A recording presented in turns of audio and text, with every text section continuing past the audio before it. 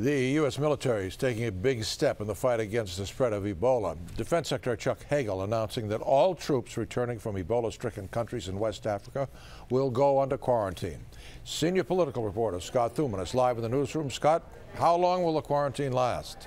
Gordon, it's going to be 21 days, but it really just heightens the argument over what's the right path forward. The U.S. military deciding today that all American troops returning from Ebola missions in West Africa will be put into isolation for that 3-week incubation period.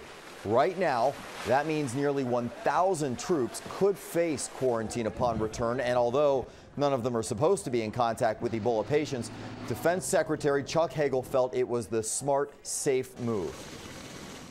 This is also a policy that was discussed in great detail by the communities, by the families of our military men and women, and they very much wanted a safety valve on this.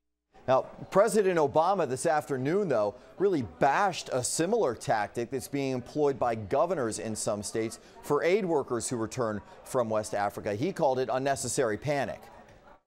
When I hear people talking about American leadership and then are promoting policies that would avoid leadership and have us running in the opposite direction and hiding under the covers,